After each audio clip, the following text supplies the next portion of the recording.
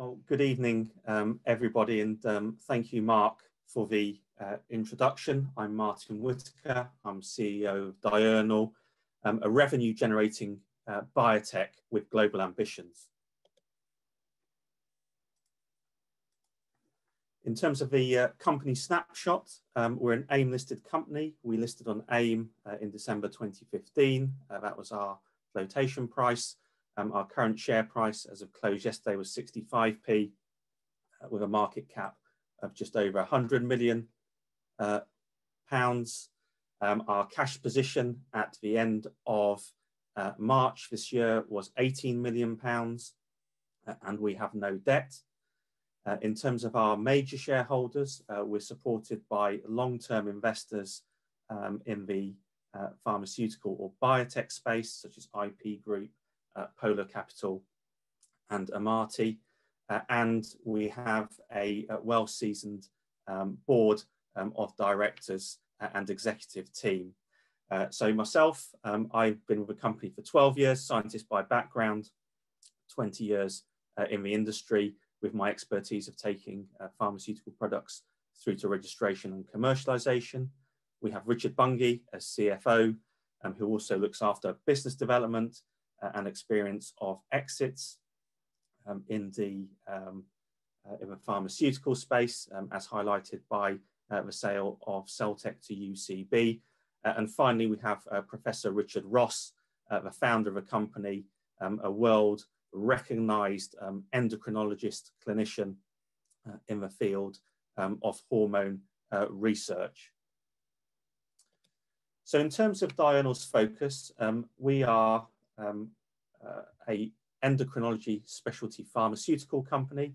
So when we say endocrinology, by that I mean hormones, and it's a potentially very large opportunity in excess of $9 billion per annum. We are not tackling all hormone deficiencies or all hormone diseases, but initially we're targeting the cortisol deficiency area, and cortisol is a key hormone for life. Without it, you'll die. And we are targeting patients that cannot produce the hormone cortisol. We're doing this with two products. Our first product is Alkindi, which is primarily focused at children with these diseases of cortisol deficiency, a niche indication of around $0.2 billion per annum. Alkindi is approved and is generating revenue for the company. We have a second product, Efmody, which also treats these diseases of cortisol deficiency, primarily focused on adults with these diseases, a much larger market approaching $3 billion per annum. And Efmody has recently received positive opinion for approval from the European Medicines Agency, and we anticipate that we will launch our second product in Europe in Q3 this year. In terms of our go-to-market strategy, we have a direct sales force in key territories in Europe, and we're forging commercial partnerships globally, which I'll talk about. We have strong commercial exclusivity based around orphan drug status. These diseases that we are dealing with are rare or orphan, and our granted patent portfolio, which covers both products until 2034. And finally, we have a rich pipeline of other endocrine or hormone opportunities, with our next product, Ditest, for treatment of low testosterone or male hypergonadism, progressing through to market in the US, with the regulatory pathway already mapped out with the US regulator, the FDA. And beyond that, we have an earlier pipeline that's maturing and products that are entering into the clinic. So with those attributes, it's our vision to become a world-leading endocrinology specialty pharma company. Firstly, we will establish commercial traction by our lead product candidates, Alkindi and Efmody. We will continue to develop specialist products and bring them to market, such as Ditest. And there's always potential with our sales team for targeted M&A activity to accelerate and leverage our international profile. So I'll just talk briefly about the opportunity. So why are we interested in these hormones, and what are the unmet patient needs? Well, the endocrine system is critical to life. It's a collection of glands that produce hormones that regulate a number of very important functions in the body, ranging from growth to development to sexual function. The key thing about hormone disorders is that often, if you are missing the hormone, either through disease or ill health or through genetic reasons, then this leads to chronic diseases which require lifelong treatment. So often, if you're missing the hormone, you need to be replaced with it for life. And this lifelong treatment has serious health impacts for the patient. The hormone that everyone's heard of course, is insulin. The disease is diabetes, absolutely huge market that's dominated by the large pharmaceutical companies who have multiple products in this area. However, at Diurnal, we spend a lot of our time speaking to patients, to patient groups, and to clinicians, and we've identified a multitude of diseases where simply patient needs are currently going unmet. And some of these are listed here on the right-hand side of slide 8, and these tend to be rare, orphan, pediatric diseases, where there's actually been very little innovation over a number of years. And this is really where Diurnal and companies of our ilk operate. Often the typical profile of a company in this area is one that will pick off 1 or 2 disease areas and develop products against those unmet patient needs. The benefit of operating in this area is that actually it tends to be a lower competitive environment, yet we believe that investors can make a significant return on their investment in these niche areas. So as I mentioned, we cannot tackle all of these diseases all in one go, and our initial focus is around cortisol, an essential hormone for life. Without it, you will die. And for those patients that cannot produce it, they'll need to be replaced every day for the rest of their lives with an oral treatment taken by mouth to replace their cortisol that they're missing in their body. There are 2 main causes of cortisol deficiency. The first is a group of diseases called adrenal insufficiency, or AI, and this is where you lose the ability to produce cortisol during your lifetime, typically caused by either an autoimmune disease called Addison's disease, which attacks the adrenal gland just above the kidney, or there's a second group of diseases called hypopituitarism, which are caused by a benign tumour in your pituitary gland just behind your brain, and that affects the signalling from your brain to your adrenal, shutting off production. The major symptoms that adrenal insufficiency patients face are chronic fatigue, and it's not just feeling a little bit tired. This is very debilitating fatigue where 50% of patients can't work. They literally do not have the energy to get out of bed in the morning. And because we don't have enough cortisol on board in their body, when they're exposed to, for example, an infection, they go into what's called an adrenal crisis, which often means the patient will go unconscious. They may require hospitalization, and unfortunately each year some of these patients do pass away. The second group of diseases of cortisol deficiency is a genetic group of diseases called congenital adrenal hyperplasia, or CAH, and these patients have 2 issues. Firstly, they have the chronic fatigue that AI patients suffer from because they cannot produce cortisol, and secondly, these patients suffer from a build-up of androgens, or sex hormones, in the body that cause damage to the patient. And these androgens, they're the building blocks of cortisol, and because congenital adrenal hyperplasia patients have a genetic block, which means they cannot produce an enzyme which makes cortisol in the body, these androgens buzz around the bloodstream, causing damage to the patient. So for example, if you're a little girl that's born with congenital adrenal hyperplasia, you may be born with ambiguous genitalia. So little girls may look like little boys, and that could require corrective surgery during their lifetime. Both little boys and little girls go through puberty very early on in life, perhaps the ages of 5 or 6, so we grow very quickly as young children. But when it comes to the teenage years where puberty should occur, actually growth is turned off, and we end up being much shorter than their predicted height as adults. And in adulthood, issues continue in terms of fertility, in terms of metabolism, cardiovascular issues, and ultimately this patient group will die some 7 years earlier than the normal population. So these diseases are associated with high morbidity and higher mortality. And it's really Diurnal's ambition to treat this patient group effectively for the first time ever, from birth, initiating with Alkindi, then transitioning on to FMODI for continued lifelong treatment. So I'll just discuss with you how we're progressing, firstly with Alkindi in kids, and then moving on to FMODI.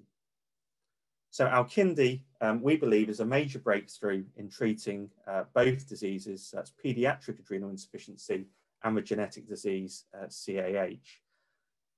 Alkindi is based on the active ingredient hydrocortisone, which is the synthetic version of cortisol. So we are replacing like for like in the body. And although hydrocortisone has been around for over 60 years, no company has ever applied for a pediatric license for hydrocortisone in this patient group. So we as Diurnal, through developing Alkindi, really do have first mover advantage in this area.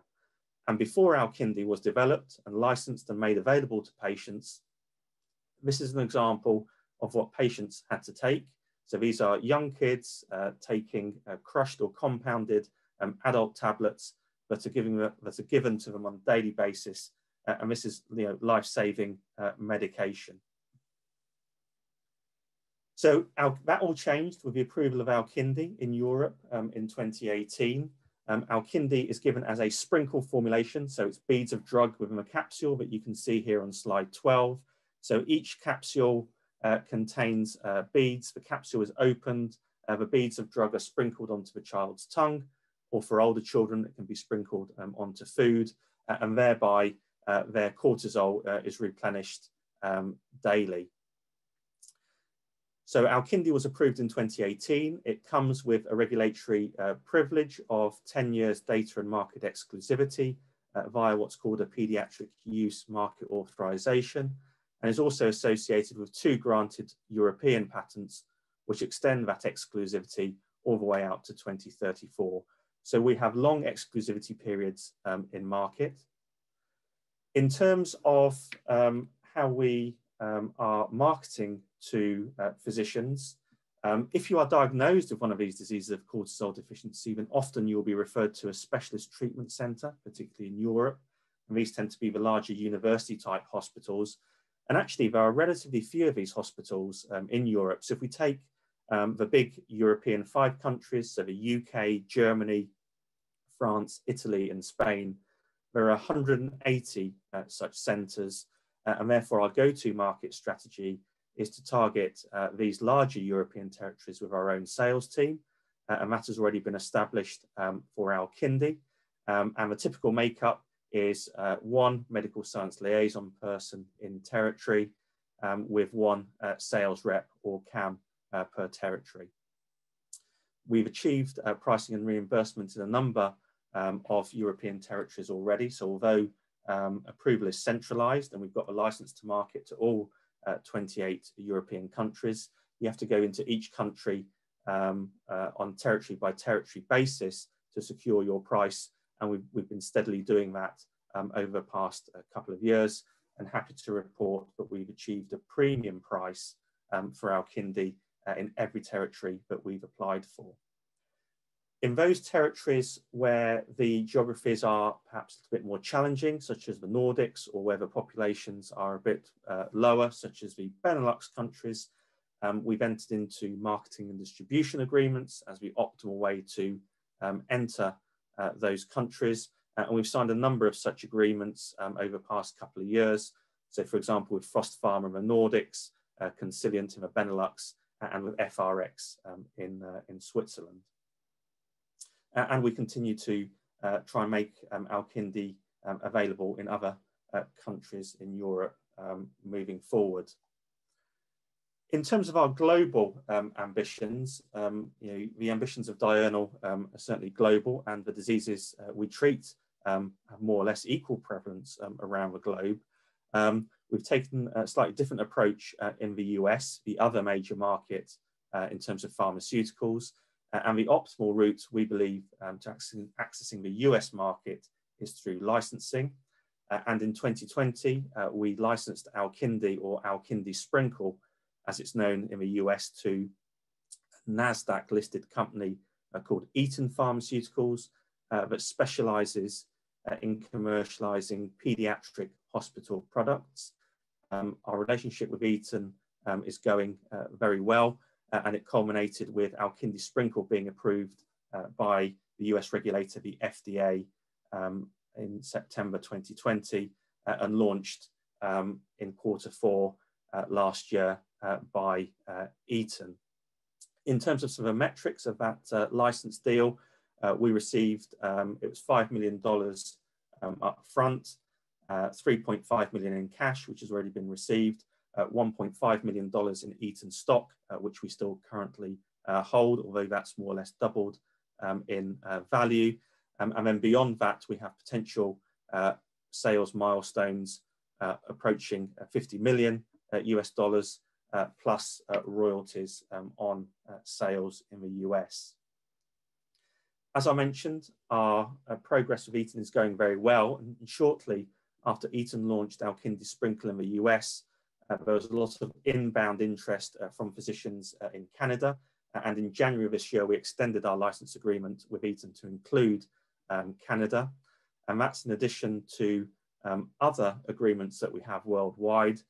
For example, we have marketing and distribution agreements in Australia and New Zealand with Chiesi, and also in Israel with Medison. And indeed, Alkindi is approved in both of those territories and will launch in the next 6 months or so.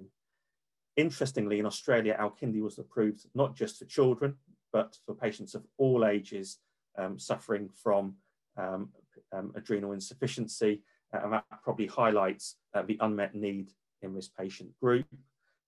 We've also signed a license agreement with Citri Medicine for China, and a distribution agreement in Turkey with Kim, and we will continue to have discussions with regulators and potential partners across the globe for other territories, namely Japan, where we don't have a presence yet. And one of the key features of marketing these specialized hospital products is that now that we've established our sales infrastructure with Alkindi, by and large, we will use that same sales infrastructure for our second product, the larger opportunity, F-MODI, that targets adults with these diseases of cortisol deficiency. So I'll just move on to talk about F-MODI, and that tackles a much larger market opportunity of around $3 billion US dollars per annum. There are many more adults with these diseases of cortisol deficiency than children. And the way that we're approaching this market is firstly to seek and gain approval in the genetic disease, congenital adrenal hyperplasia. Despite it being a slightly smaller market, actually the patient needs are greater in that market. And we believe that the clinical trials required for registration are simpler, the unmet needs are greater, and hence we can extract the optimal price for our product in CAH first, before then carrying out subsequent studies and expanding the indication to adrenal insufficiency. In terms of the patient treatment needs in adults versus children, these are slightly different in adults. By the time we reach adulthood, all of us have a very distinct circadian or about the day rhythm of cortisol, which is shown in yellow on slide 15. And the cortisol rhythm is one of the most distinct rhythms we have in nature. It's low at night, enabling you to get to sleep. It then begins to rise from around 3 o'clock in the morning and peaks on or just before waking. It's really thought to prepare the body for the day ahead, particularly in terms of energy metabolism. Then it gradually decreases throughout the day and reaches a nadir just before you go to sleep, and then it repeats again the next day. So for many years, physicians have understood the importance of this circadian rhythm of cortisol. If you have these diseases, you don't have this rhythm, you have a flat line, and you need to be replaced. There is no standard treatment regimen to treat these patients, but one common regimen is 3 times a day hydrocortisone, which is shown here in red. And this is given as tablets first thing in the morning, lunchtime, and tea time. You can see from a sawtooth profile that it's a suboptimal treatment regimen. Certain times you're overtreated with drugs, certain times you're undertreated. but importantly, there is no overnight coverage of cortisol. And that's really important, particularly in this genetic disease, congenital adrenal hyperplasia, where the androgens, these sex hormones that cause damage to the body, they also rise overnight from around 3 o'clock in the morning and peak on waking. So if you're taking any of these standard treatment regimens, you take your tablet first thing in the morning, it's already too late. The androgens are sky high, the damage has been done, and that's repeated day in, day out for the rest of your life. So we came up with F-MODI, which is a modified release hydrocortisone, which is given in what we call a toothbrush regimen. So last thing at night, first thing in the morning. And the features of the F-MODI capsule are that they contain beads of drug, and each bead of drug is surrounded by a delayed release coat. So when you take F-MODI in the evening, there's no release for 3 to 4 hours. Then there's gradual release and absorption into the body to give you that peak on or just before waking. And you take a second capsule on waking, and that provides you with coverage throughout the day. And in terms of the number of clinical trials we've carried out, now 7 clinical trials in human subjects with F-MODI, nearly 240 patients or subjects have been dosed. And what we've shown in these trials is that we're able to control these androgens across the whole day, across the whole 24-hour period, bring them back down to levels that are found in normal, healthy individuals. And indeed, that was the basis of our positive opinion for approval with the European Medicines Agency, which was announced in March of this year. And we're now just awaiting the final rubber stamp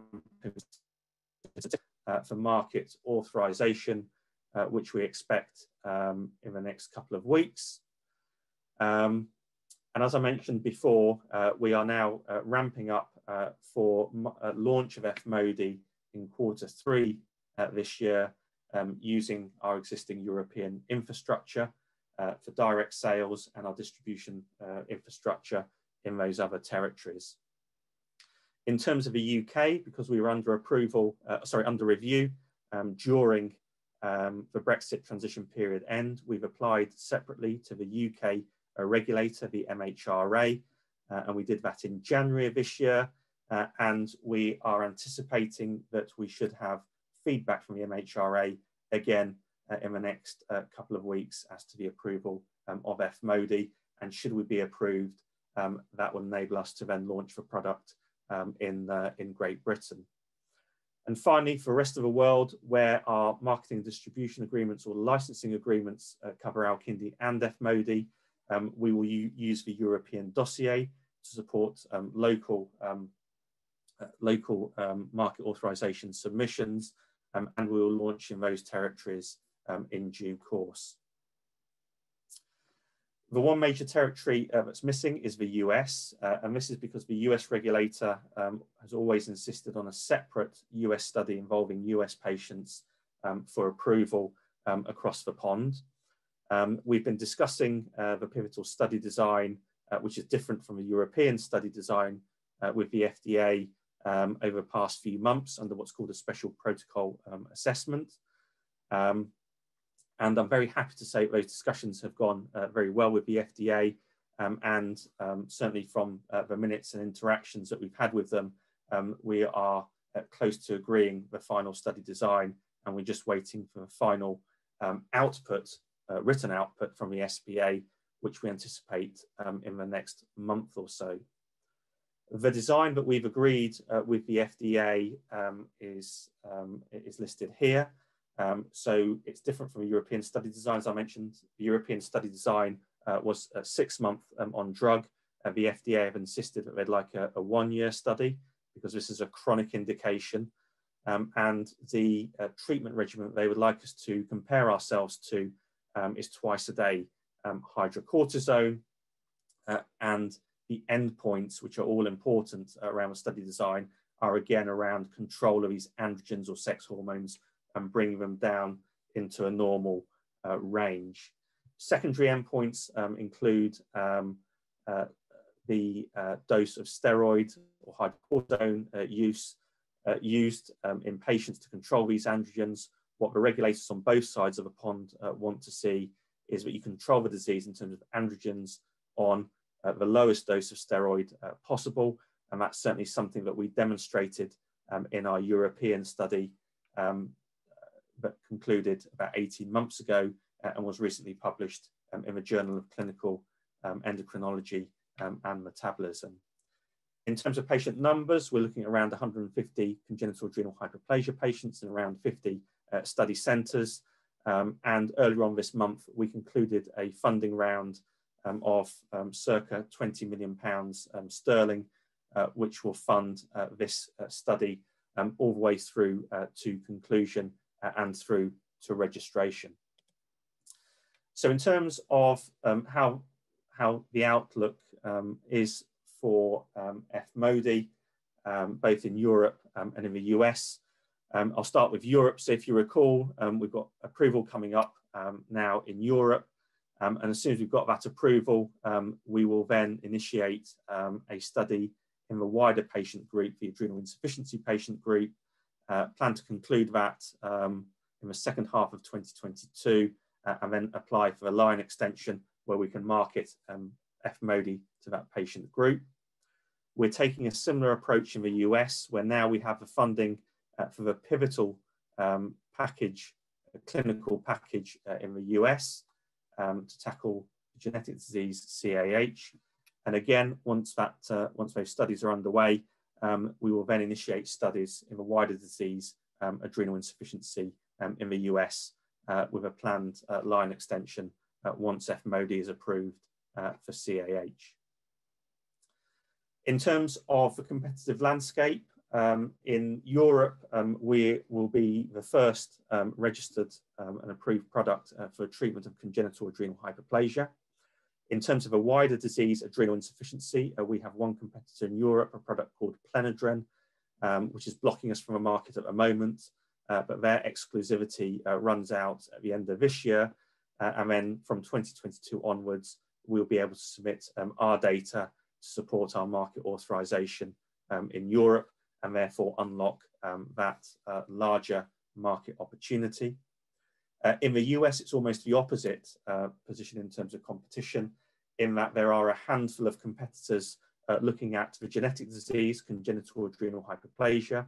They're using a different approach in that they are developing androgen-lowering drugs, so they're only treating or addressing one issue that congenital adrenal hyperplasia patients face, that of high androgens. But as you recall, these patients have two issues. They also need to be replaced with cortisol, so we don't have an adrenal crisis. So F-MODY is able to address both issues, whereas these competitors only address one. And ultimately, we believe that even if these competitors do get to market, they still need to be taken with a steroid treatment, such as F-MODY, and we see these products as complementary. Finally, I'll move on to DITEST, which is our third product for treatment of low testosterone or male hypergonadism, a potentially large market opportunity, particularly in the US. Although it's a large opportunity, it's also a fragmented opportunity where patients have many treatment choices ranging from gels to creams to skin patches, but each one of these has its own drawbacks. So for example, the gels and the creams have got safety concerns because they can rub off onto patients' partners or onto patients' children, and the FDA doesn't like that. The injections are painful and the skin patches cause irritation. If you speak to any patient, they would like to have an oral testosterone therapy as their replacement. However, testosterone is very readily degraded by the liver and not much gets into the bloodstream where it's needed to carry out its action. So some companies have developed modified testosterones or testosterone undecanoates to overcome this issue. The first of which was approved in Europe about 10 years ago by Bayer, called Andriol Testacap, but has actually found limited use in this patient population because firstly, it's got highly variable levels of testosterone in the blood, and secondly, patients need to take a high-fat meal for optimal absorption, which the patients don't like. So at Diurnal, we came up with an alternative strategy in that we used a we used a oral native testosterone to overcome this issue. And formulation looks a little bit like a cod liver oil capsule. So it's a liquid fill formulation, which firstly can solubilize more testosterone, so you can pack more testosterone in per capsule. And secondly, it overcomes this first pass liver metabolism, so that when we tested DITEST in our target patient population, 24 adult men with low testosterone in the UK, what we showed was that DITEST achieved testosterone levels within the healthy young male adult normal range, which was very reassuring. We also had a comparator arm in the study of these oral testosterone undecanoates, and we showed that DITEST was less variable than the undecanoates. Importantly, we showed that DITEST could be taken both with and without food, and we achieved the same levels of testosterone in the bloodstream, a major difference between us and the undecanoates. And finally, we had some very good safety signals for DITEST versus the undecanoate. So we took this very positive data to the US regulator, the FDA, and we had a pre-IND meeting in the middle of 2020, and that yielded two important things for us.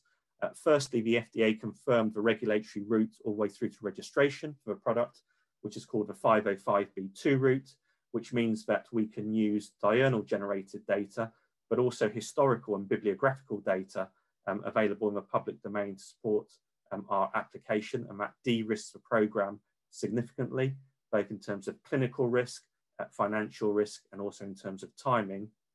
And secondly, the FDA confirmed that for the diurnal generated data, we just need 2 further clinical studies before we're in a position to submit our data for a market authorization submission. And the first one of those studies, which is a multiple ascending dose study, is already funded by Diurnal, and we are due to start in the second half of this year in the US. Then we need to go back and see the regulator, and then there's a final phase 3 study, which either we could carry out or we could potentially partner with a company with interests in the testosterone space. Beyond these 3 products, we have an earlier stage pipeline of opportunities, which I'll just cover off very briefly.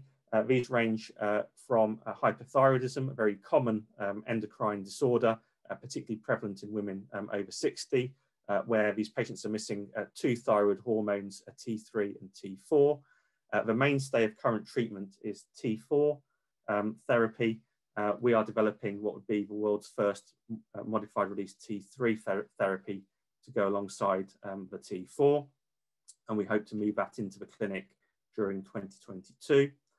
We also have opportunities around cortisol excess. So too much cortisol is bad for you as well, so-called Cushing's disease.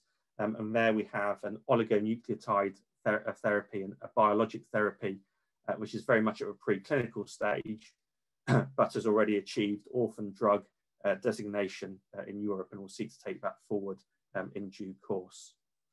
So to finish up with the outlook, here's the outlook for the rest of 2021. We are looking at the positive. We are looking at concluding. Sorry, we've had the positive opinion for approval of FMODI from the European Medicines Agency. We'll hope to achieve a license shortly and launch in Q3 of this year. And then our eyes turn really to the US in terms of our 2 major studies that we're looking at there. Firstly, FMODI.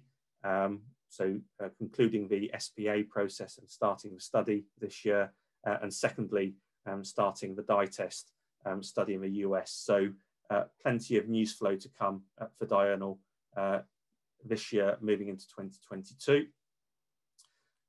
And with that, I'd like to just finish there, but really to sort of summarize what Diurnal is about, is that we're building a global endocrinology specialty pharma company. We have already established a strong base in orphan diseases with our products Alkindi and FMODI. We have a credible market access strategy, which we've executed already with Alkindi, and we have opportunities to broaden the offering with a strong pipeline of product opportunities, or perhaps opportunities to bring on additional third-party products. And importantly, we have a strong team with the ability to deliver.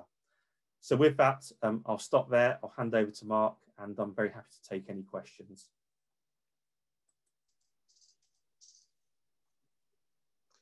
Thanks very much for a very interesting presentation, Martin.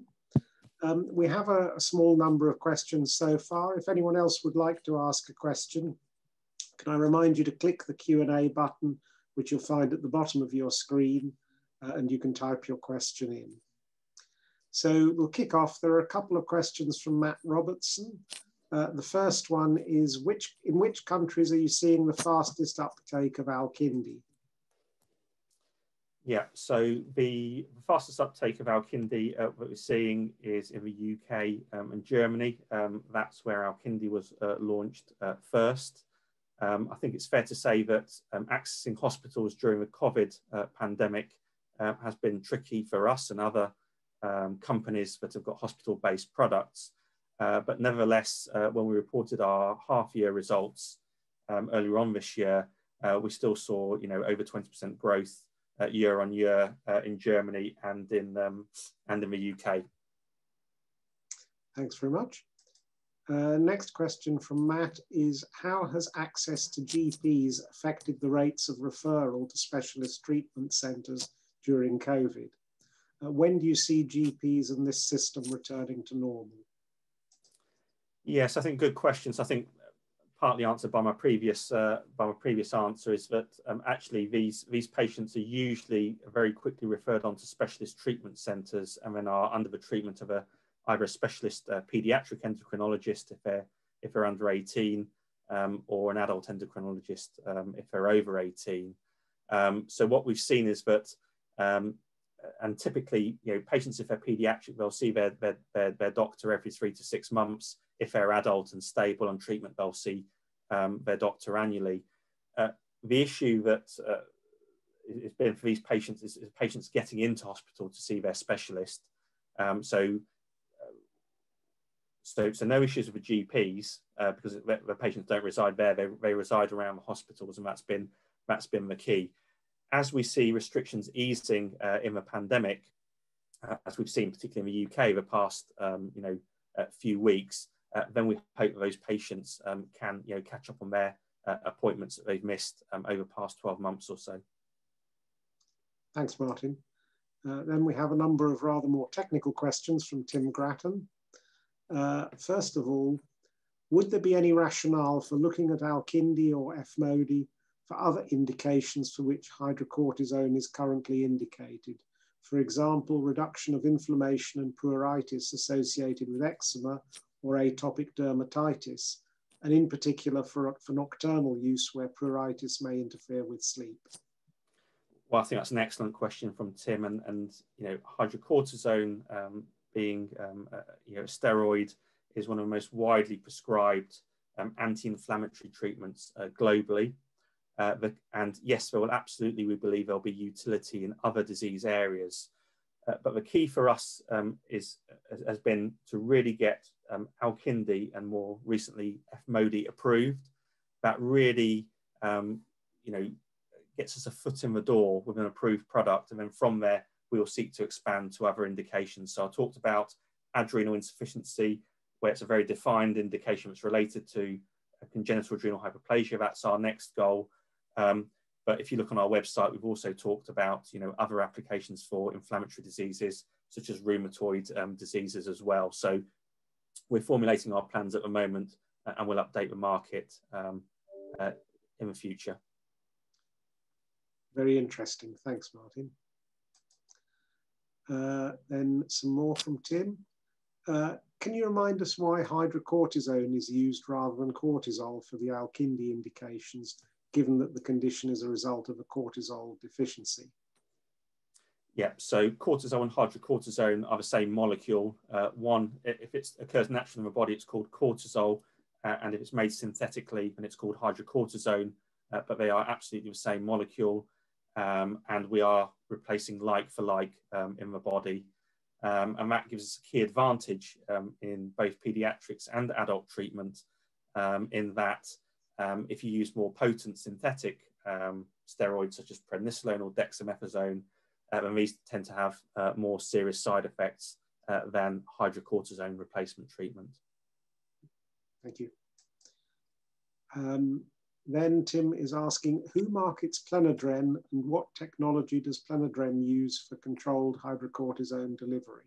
Have you any data showing either equivalence or superiority versus Plenadren? Again, a very good question from Tim. So in terms of the marketing of Plenadren, it's currently marketed by Takeda. It was part of the Shire portfolio of products. And before that, it was part of a US company called Virapharma. And before that, a Swedish company called Duacort. In terms of technology, it's a dual core tablet. So it's different from Efmody, which is a capsule. And the tablet is really designed to eliminate those 3 peaks that I showed you in my presentation. So you just have one peak and then a gradual release of the drug. We've not generated any data against Plenadren yet, but the study that I showed, or very briefly, in the Gantt chart, in terms of the one required for indication expansion in Europe, will be a head-to-head study of Efmody versus Plenadren. So data will be on its way during 2022. Great, thanks. Next is a question from Barry Foster. Are you pleased with the initial results from Eton that were announced in the past week, given that it is difficult to operate in the current pandemic situation in the USA? Yeah, so I think in general, we've been very impressed with Eton as a partner. Alkindi Sprinkle for Eton is a big deal. The product will make a real big difference to them and the growth trajectory of that company. In terms of the Eton experience in this area, as I alluded to, they're specialists in marketing hospital pediatric drugs. And importantly, as part of one of their other products, they were also instrumental in taking compounded or crushed product off the market, working with the FDA. So we've got a lot of experience and relevant experience in this area. In terms of what was discussed on the Eton call, earnings call last week, was that they are targeting 400 patients to be on product this year in the US. And that's out of a patient population of what we believe is around 4,000 patients. So that's very much within our expectations. But as with any product launch, it's very early on in the cycle. We've only got really 1 full quarter's worth of data. And I think if Eton can achieve or exceed their 400 patients this year in the US, we'll be very pleased with that progress, very much in line with our expectations. Very good. Okay. Then next is from Steve Bakovlev. What sales revenue would be regarded as a success in 2021, 22, and 23? So I think in terms of the sales revenue, I mean, we sort of don't guide to that, although there is analyst research available on our website that gives sort of a range of sales. I mean, what I can say is that in terms of our current funding that we have, that is sufficient funding to take Alkindi in Europe and Efmody in Europe, plus the licensing and distribution income worldwide. It's enough to take us through to profitability for that franchise by our financial year 2023. So, and then anything that we do over and above that is additional. So we've just raised money, for example, for the US trial. So again, that's funded all the way through to US approval, we hope. So really, we don't see any need for any sort of future fundraising unless it's for a specific clinical trial moving forward. But I think we've got a very strong European franchise around, in particular around Alkindi and Efmody. So the answer for Steve is to have a look at the research on your website. And you'll find yes, but I think it's to sort of just say, we're moving towards profitability, and that profitability is 2 to 3 years away. Sure. Very good. Thank you. And then finally, a question from Alex Stephen Haynes. Were Diurnal pleased with Eton's recent Q1 results regarding Alkindi Sprinkle prescriptions in the US? Yeah, so I think I just referred to my sort of previous answer for Alex, but I think, you know, very early in the cycle, you know, what we've seen is that, you know, Eton, you know, just 2 months after approval, made the product available to patients at the end of 2020. We're pleased, very pleased with their progress. But like I say, if they can hit their 400 or 400 plus patients on Alkindi Sprinkle by the end of this calendar year, will be very much in line with our expectations. Super. And then a further question from Alex. What is the company's approach to obtaining orphan drug status for the drugs being developed? Is this a priority? Yeah, it's a good question. I mean, what orphan drug status potentially gives a product is 10 years 10 years market exclusivity in Europe and 7 years market exclusivity in the US. We hold the designations for all of the different diseases, and CAH and AI are classed as two separate orphan diseases. So we hold all the designations on both sides of the pond, and also for pediatric adrenal insufficiency as well. When it comes to you know, the market, you know, it doesn't really affect, you know, our ability to commercialize or to command a premium price, as we've shown with Alkindi. That doesn't have orphan drug status associated with it in Europe, yet we've achieved, you know, a very good price, and we've been able to launch it everywhere where we wanted to launch it in Europe. If we achieve the orphan drug status, we see that very much as a bonus. It's a higher level. It's a higher barrier to entry, I should say, for any potential competitors coming in, but it's not essential. You know, we have the granted patent portfolio, which protects us all the way out to 2034. But if we can secure it, either Europe, UK, or US, then clearly, you know, that adds another layer of exclusivity, and we'll pursue it where we can. Thanks, Martin. Well, that wraps up the questions. We've got a few minutes left, so if you'd like to say any closing remarks summarising the investment case for Diurnal, please feel welcome to do so. Yeah, well, I won't keep everybody too long and hanging on, but I think you know, just to sort of, you know, reinstate what we said. You know, we're a very well run company. We've now got one product to market, second product shortly to follow, and a very rich opportunity of pipeline products to come as well. We've just had a recent fundraising, which concluded this month, and that covers off the US trial. And beyond that, you know, as I mentioned, the European cortisol franchise, as we call it, is funded through to profitability. So, you know, we believe we're in a very strong position to make, you know, a large impact on the global scene, and that's exemplified by the breadth of our agreements, either license agreements or distribution agreements, but we've secured worldwide. Thanks very much, Martin. Well, wish you every success with the business. It sounds like some exciting opportunities ahead. Thank you very much. Thank you very much, Mark.